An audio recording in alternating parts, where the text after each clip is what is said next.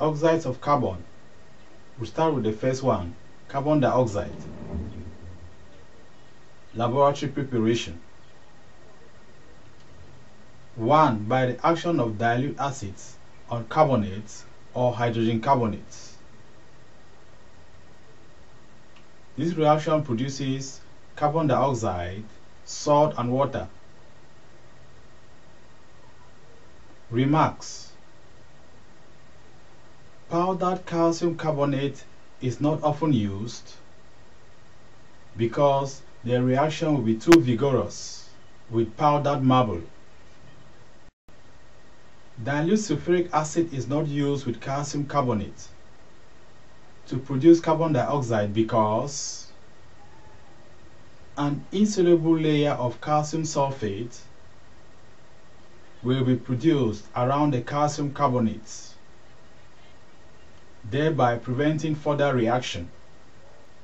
This reaction produces little carbon dioxide and stops after some time.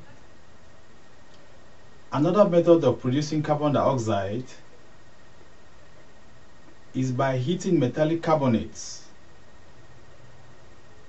except those of sodium and potassium. Metallic carbonates, except sodium carbonate and potassium carbonate,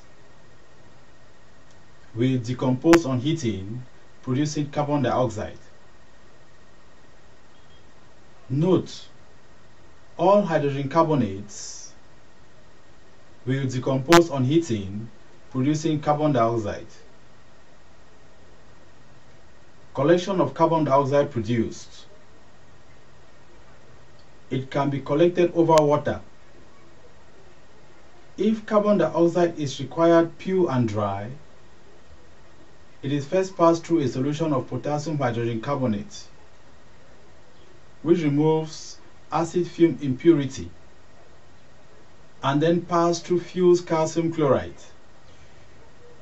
or concentrated sulfuric acid to dry it. The carbon dioxide gas is then collected by downward delivery, since it is denser than air. In industries, carbon dioxide is obtained as a byproduct of fermentation process and from the production of quicklime, that is, calcium oxide.